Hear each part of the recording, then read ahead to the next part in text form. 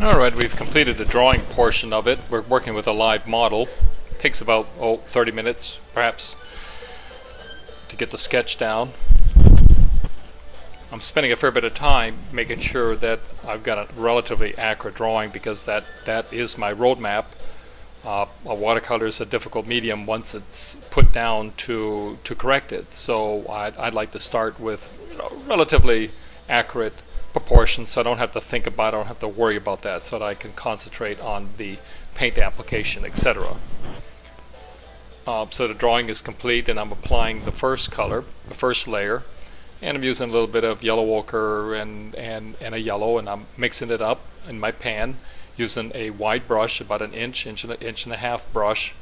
I'm looking at other areas where I can see the play of color, like in the shadows. Well, this one here seems to be kind of a warm shadow, so I'm putting in some reds, cadmiums. I'm not going to tell you exactly the colors, because sometimes I go through my paints and I just take a paint tube that's been around for a long time, it's dried up, and I put it on my palette, and I actually don't really know exactly what color it is, and I don't particularly care to know. I do find that there's a little bit of preference for certain colors, but it's interesting not to get too rigid with a certain palette and you throw a little wild color in there. Of course, the problem becomes, well, what do you do when you actually find a color that you really like? Well, good luck. So I'm not that organized. So I think the principle behind watercolor is that it's a little bit on the quick draw. Don't be a little bit more impulsive. Don't be so restricted. Be a little bit fluider, if you will. I mean, I still paint with a lot of control, but I'm being careful not to overwork something, and that truly is a huge part of the art, which is, here's the portrait, for example, and what is the least amount of information that I can paint to make that portrait say something and stop. And that's a very complicated journey to go down, and it takes some time to figure that one out, which ends up becoming a much more simpler methodology. So again, that's a maturity that comes as you continue. You're going to notice that while I'm applying paint, you can see the reflection of the there the model took a break, and I dried off the water, and I'm doing another layer. So I start with a fair bit of water, and model takes a break, I dry it off, and so now I can kind of reapply paint, and also I can put my hand onto areas where I don't have to worry that I'm actually putting my hand into wet paint. It does take some time, you know, depending on the ambient temperature, air conditioning, etc., and how much humidity is in the air will determine the length of time to dry. But the hair dryer does a great job, a great service to us to determine, give us a little bit more control over the drying process. Continue to go over the figure, looking at details in the face, not getting too carried away.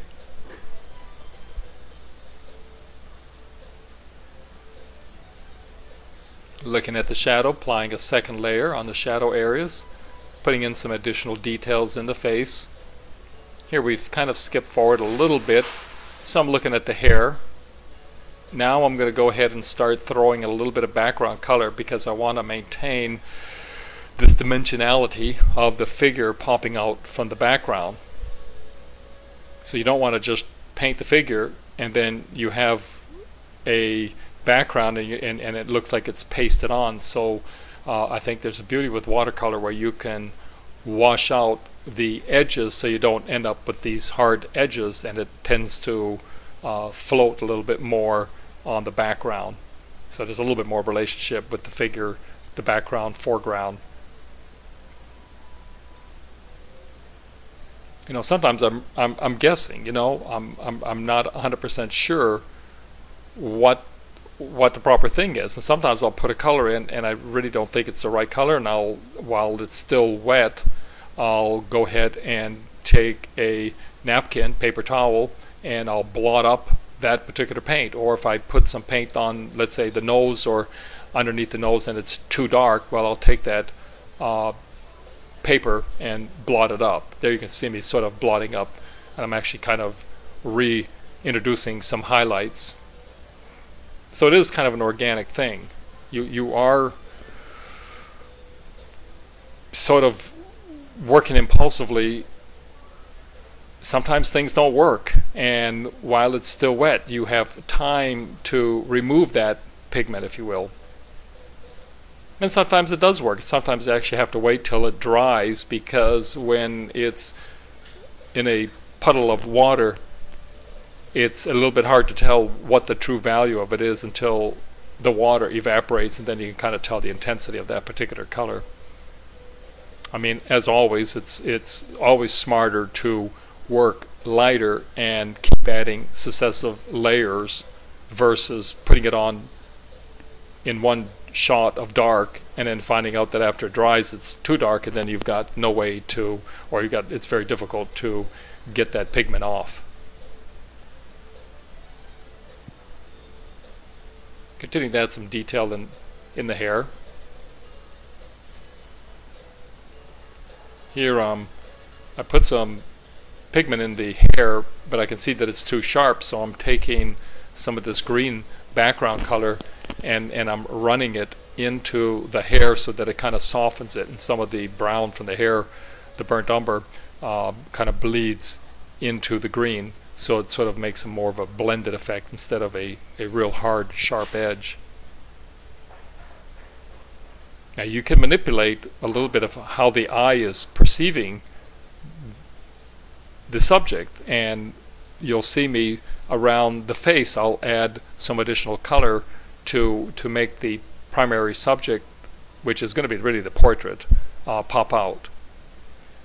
Now the paper's dry, and I take my pencil and I'll go ahead and I'll redraw things to look at the model, and I'll check and correct if there's any corrections to be made, because as you progress further and further down the painting, you're going to have less places to make errors, and so that's why I like to redraw things. Instead of having to use paint to define an edge, I can sort of use a pencil that I know that if I don't like it, I can rub it out.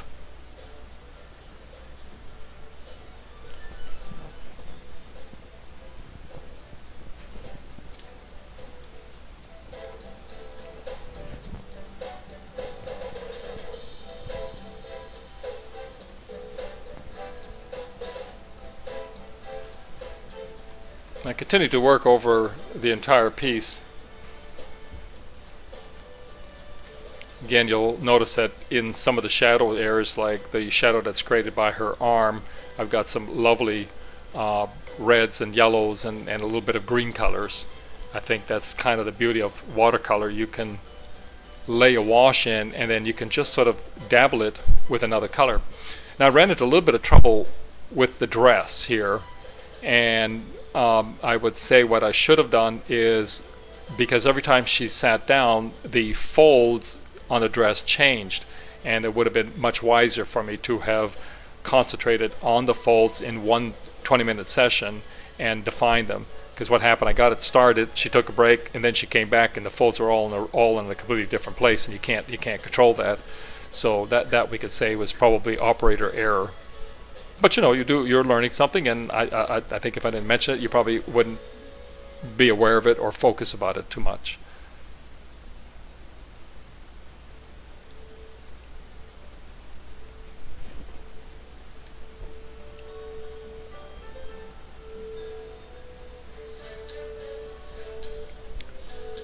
Here I'm kind of concentrating a little bit on the folds, and I'm kind of popping out that background a little bit more so that the figure will pop out.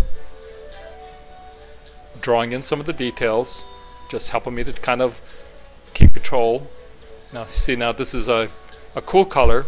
This blue next to the face gives us a lot of contrast, where we're throwing the cool colors tend to recede, or they do recede, and it's going to push that figure further back. And then you've got the warm colors on the face, and it tends to pop out. So we're really playing with dimensionality with the use of color and the different hues of color.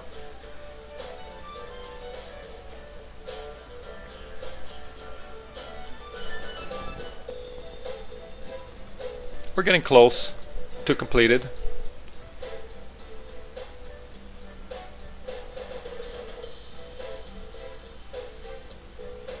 This is where I've sort of realized that these folds were giving me a little bit of trouble because they kept changing. So as a good example, it's always smart to do the face and get a fair amount of the details done in the portrait in one session, in one sitting, in one 20-minute or 25-minute session, so that you don't start it and then you come back and then it's going to be just a little bit different.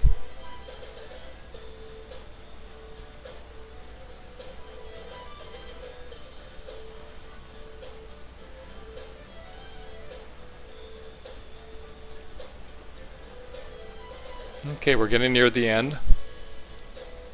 I'm trying to fix up the folds here.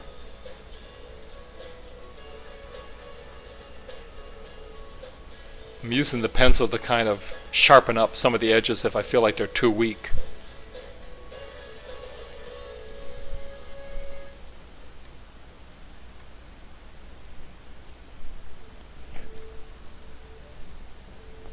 And that gets us pretty much to the end.